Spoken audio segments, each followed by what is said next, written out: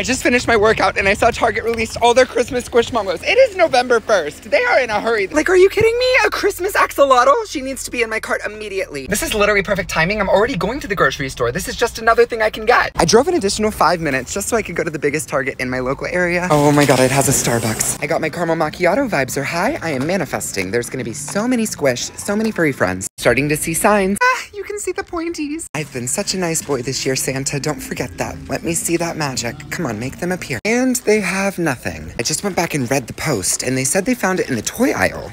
I don't really understand that, but I'm still gonna go look. Well, would you look at that? The Pokemon Squish are in stock. If I didn't already have the Cheshire Cat, I'd be jumping for Jesus right now. Yep, and nothing. Well, that's the point of Squishmallow hunting. You're never gonna be guaranteed to find. I couldn't help myself. I did in fact drive to an even bigger Target. This one was a good 45 minutes away. It better be worth it. I found the microscopic version.